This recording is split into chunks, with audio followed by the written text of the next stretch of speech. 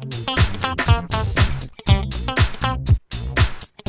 is a natural thing. Holding it, don't just complain. Good morning. Hello. Here we are bitching again.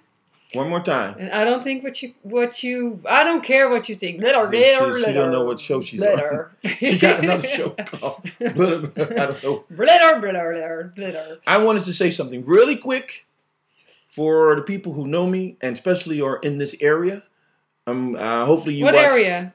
We're I'm in Alaska at the moment. Well, I was in Alaska. I just came back. We just came back. But what it is that I won a contest. It's called the Miles Davis. What is Miles it? Davis contest. Oh, but it's a tribute to Miles Davis. So I did one of his songs.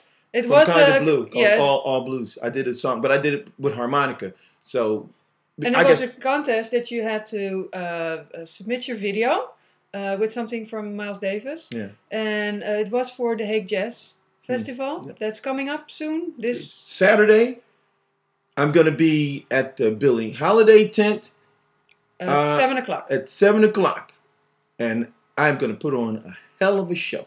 Mm-hmm. I want you to come there. You better come. It's a throw money on the stage. He won a 45-minute show. So then you can see his talent. And that was cheap, though. Come on. We got some tickets, though. Money. That's what I'm talking. Show me the money. So it's going to be like a showcase. So everybody that's our bookers and big events organizer. Come check me out, right? Come. There I go. And you can see us live. There I go. There I go. More to come. I don't remember the words. You better study quickly. Okay. We would like to bitch about something that everybody holds near and dear in their heart. The trouble with going on an airplane. Airport security. God, and airport security. Can you imagine? Now, what's his name? Bin Laden? He has won the lottery. Could you imagine that this guy has disrupted the Western world with just one action? Yeah. Well, it was detrimental. I still feel sorry for the people who were victimized and murdered. But it was murder. Yeah. Murdered by this knucklehead. Now, see, here's another guy. Here's another guy who went to Harvard. Another guy Harvard or Oxford. I wanted to play because I'm not really interested in you. But here's another guy who's intelligent and intelligent enough to get uneducated people to. Can you imagine somebody telling you go out and blow yourself? But even what kind of shit? Yeah, but using his intelligence for hatred. But listen, are we dogs or turtles or goldfish? Come on, if somebody tell me to go blow myself up, I'd beat the hell out of them. I'd blow myself up for you. In America, and I worked in the agency before, so I'm not going to say much about that. But I know that what you're trying to do is you have accomplished. What you wanted to do was take our rights away. And you have accomplished that. Have fear. Put fear in people's hearts. And we are so suckers. We're suckers for the fear game.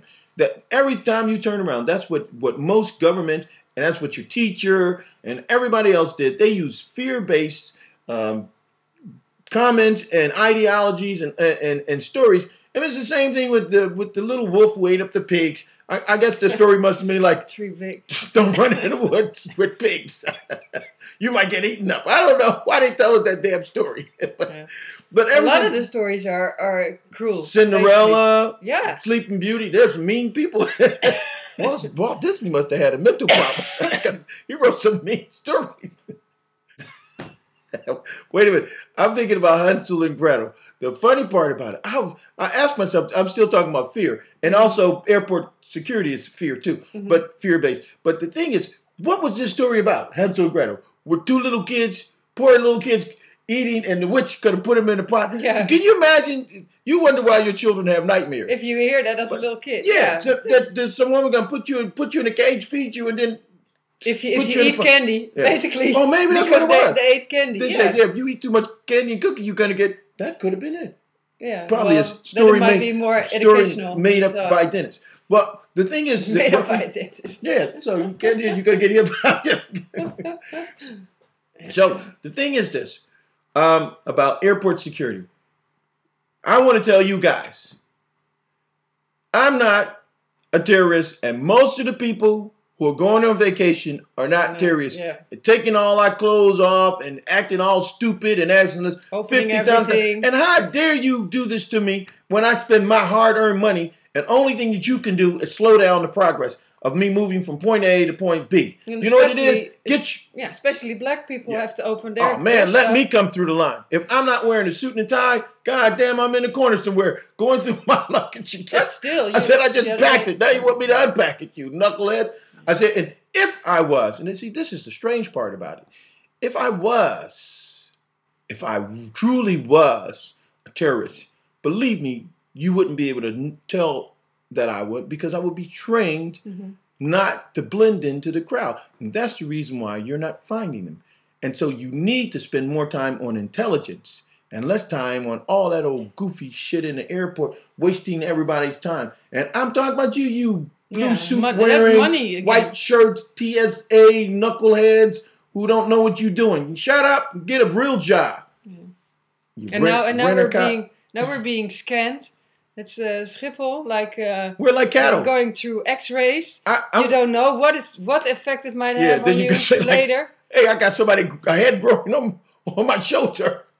But we need to, the big problem about a lot of societies is that the people do not stand up and voice their true feelings about how they feel. And what happens is that we're being treated as idiots. And they always said this, and they've always said this. The government said this. The masses are asses. And that's the way they treat us. So that's it for today. Thank you very much. Watch out for those little stories you read your children. Don't be scaring them little kids. And have a nice day. And see you on Saturday. Bye.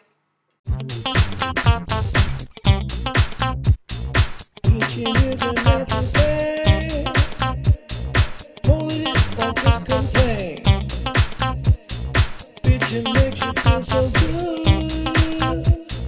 Welcome to the neighborhood.